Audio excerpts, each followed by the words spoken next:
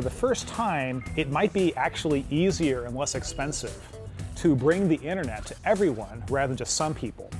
And with the internet comes education, it comes economic opportunities. With the internet comes, access to healthcare. And by connecting everyone, we'll finally be able to get that like 2/3 of the world's wisdom and insight and intelligence that we're currently leaving out of this conversation into that conversation. I have no idea what's going to happen, but I'm pretty sure the result is going to be spectacular.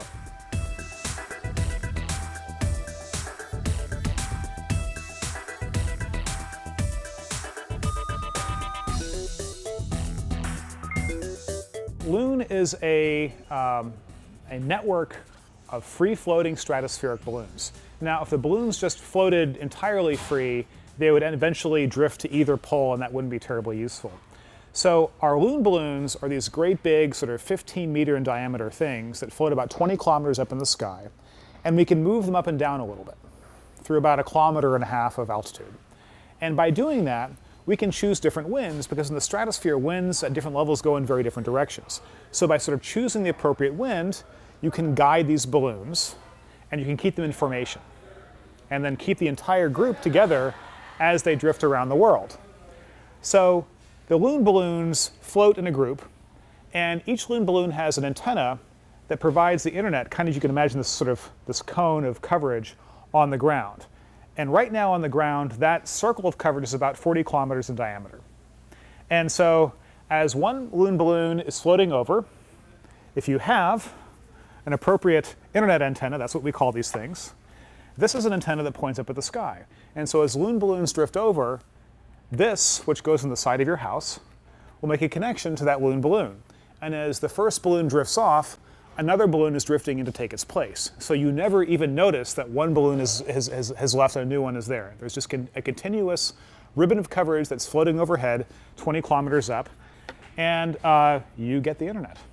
I think that in the not too distant future, maybe a couple of years away, we will have constellations of thousands of Loon balloons drifting in bands around the planet. And in many places that are rural and remote, you'll see houses or maybe farms or possibly little cafes with these internet antennas on them. And what these will do is they will bring connectivity to people who've never had it before. And through that connectivity will come education and healthcare information and other economic opportunities. And this world is going to be far better connected than it was before. But the other interesting thing about this is that not only will there be low-cost connectivity, but it's also connectivity that we can dynamically adapt.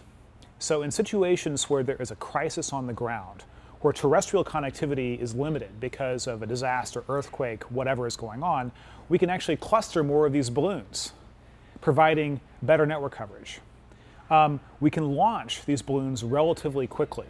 So unlike, say, satellite communications, where you have a 5-year lead time, ultimately we think that we will actually be able to dynamically vary the coverage of Loon essentially in real time to respond to users' needs, and also to launch new connectivity relatively quickly in places that need it to fill in the gaps if the cell network goes down or whatever. So it's going to be a really interesting world, I think, with much more dynamic connectivity.